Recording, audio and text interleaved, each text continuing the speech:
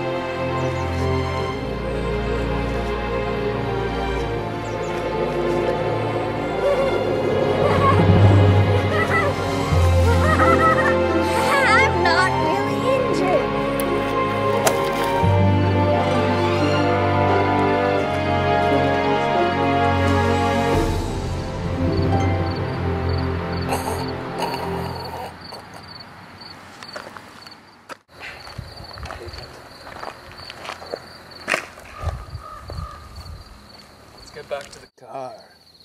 I didn't mean to dirty my hands there. But at least I just used that crutch of his. Vito, aim for the fat bastard. We gotta nail him before he gets in the building.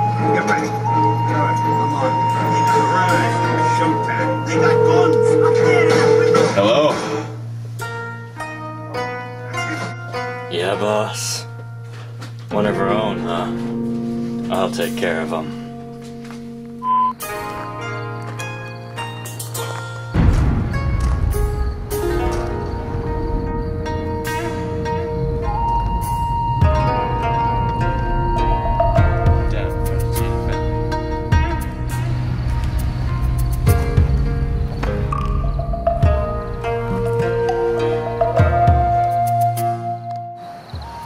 Hey kid, want a Popeye?